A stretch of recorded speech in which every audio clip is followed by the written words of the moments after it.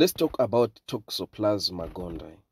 Right, so this belongs to phylum Apicomplexa and class Sporozoa. In this class, you also find Plasmodium species like Plasmodium ovale, Vivax, Falciparum, and Malaria. You can click the link on the top right corner and watch our Plasmodium video. Right, let's continue with the Toxoplasma.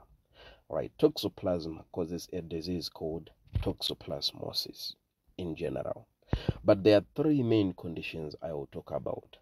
First, in immunocompetent individuals, right? So if this parasite attack the immunocompetent or someone who is healthy, right? This patient will have mono-like symptoms, right? It's like infectious mononucleosis caused by EBV, right? But if you test using like this heterophile antibody test, it will be negative.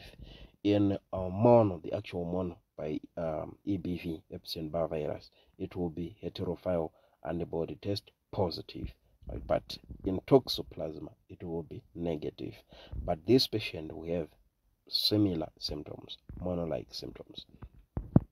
The next condition will be in immunocompromised individuals, like in reactivation of AIDS, right? So these patients who have brain abscesses, usually seen as multiple ring-enhancing lesions on MRI, as you can see these rings.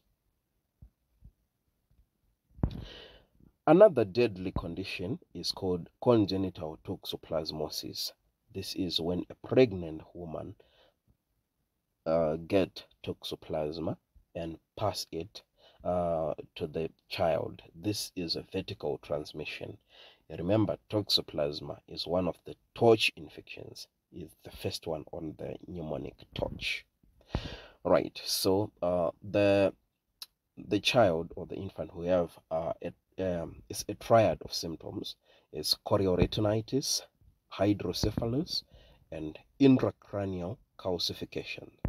Right, so let's start with the chorioretinitis, and let me just zoom. Right, that is chorioretinitis caused by Toxoplasma gondii. Next will be hydrocephalus, right? So this is cerebrospinal fluid, which is not flowing properly. It's like a blockage, right? So if you zoom here, you can see the enlargement of ventricles, right? You can see this head of this child.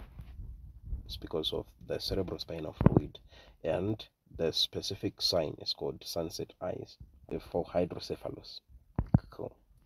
Next will be intracranial calcifications, as you can see there, those calcifications. Right, transmission. Right, Toxoplasma is transmitted. Firstly, you get this by eating meat with cysts, right? This is the most common pathway.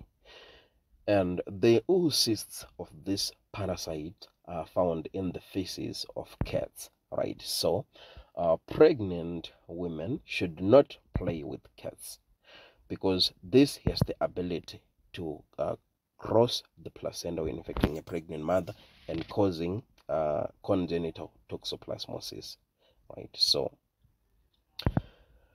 diagnosis: how do you diagnose Toxoplasma, right? So you can do serology biopsy and you can see tachyzoids, right? So these are actually tachyzoids here. Right.